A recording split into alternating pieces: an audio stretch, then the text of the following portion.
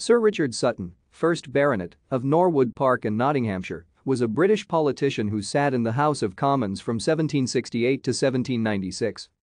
Sutton was the younger son of the Right Honourable Sir Robert Sutton, KB, MP, politician and diplomat, and Judith Tichborne, previously the third wife and widow of Charles Spencer, 3rd Earl of Sunderland.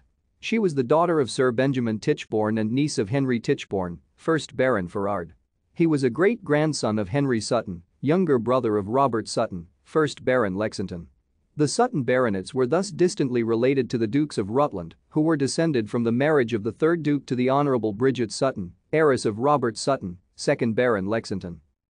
Sutton was educated at Westminster School and Trinity College, Cambridge, and trained as a lawyer, being admitted to the Middle Temple in 1754, then admitted to the Inner Temple, and called to the bar in 1759.